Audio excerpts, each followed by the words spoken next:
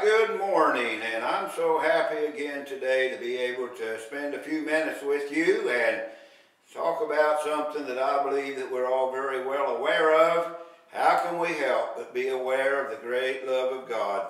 God loves us so much, doesn't He? I appreciate the love of God today, and I think about a verse of Scripture I ran across. Behold, what manner of love the Father hath bestowed upon us, that we should be called the children of God.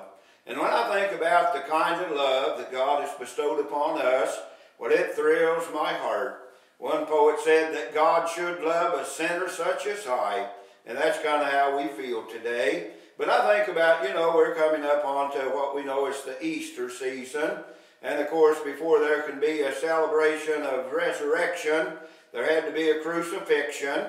And we know that the crucifixion is something that really strongly reveals the love of God. For God so loved the world that He gave His only begotten Son, that whosoever would believe on Him should never perish but have everlasting life. So what kind of love is this that God has shown toward us? It's a love that is indescribable. Many have tried to describe the love of God, but tell you, there's not enough adjectives to describe God's love. It's just hard to describe how much God really loves us. And I think I made a statement here some time ago, maybe in one of my preaching sermons, that statement I'd read somewhere. I don't know exactly who to attribute that to, but the statement was that there's nothing we can do to make God love us any less than what He already loves us. And there's nothing we can do to make Him love us any more than what He loves us. He loves us just as we are. And when I think about this love, it's a love that gives. Now, we know what it is to give to those that we love. Boy meets girl, and he wants to show his love, and it's generally by giving. It may be a box of candy with the old adage, sweets for the sweets, or it may be a bouquet of flowers or a single rose, but we want to show our love in some way by giving. And then I think, that we parents, we love our children, and what delight we take in giving to our children. I tell you, nothing pleases me any greater than to know that I've been able to bless my children with something that they really need, something that is a blessing to them.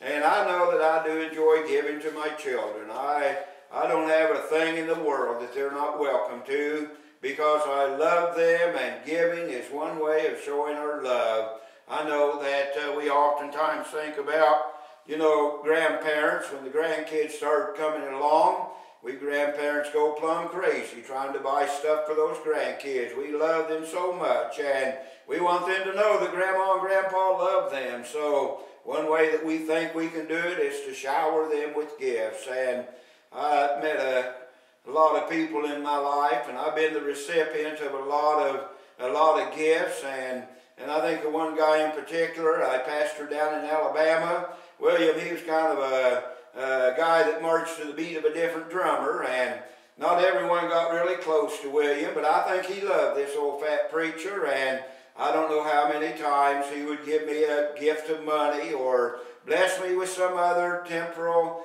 gift, because he wanted to show that he loved his preacher. And I know today that love is something that wants to give. And so, God shows us His love by giving. He's given us His Son. And even though we're undeserving, there's not a way in the world that we could deserve such a gift. We're unworthy. We are so sinful and so unworthy of God's wonderful gift. And when I think about how we are so undeserving and we're so unworthy of that gift, and it comes even though we're so unlovable. You ever stop and think how unlovable we must be to God in our sinful condition, as He is so righteous and so holy, but He still loves us even though we're unlovable. So I thank God for the wonderful gift that He's given to us. And now, between now and the time that we commemorate the crucifixion and resurrection, I want to just focus on the love of God and some of the ways that He has shown His love, His willingness to let us know how much He really loves us. He does that by giving. Heavenly Father, thank you for loving us so much, and thank you for the gift that thou hast given, undeserving, unworthy, and as unlovable as we are. Yet, Lord, thou didst give your Son that we might have life, that we might have it more abundantly. Now, Lord, we pray you bless us throughout another day. Make us a blessing wherever we go. We pray in Jesus' name. Amen. Well, I've enjoyed sharing with you, and I'll see you tomorrow now on Sunrise with Pastor Hayton. Goodbye.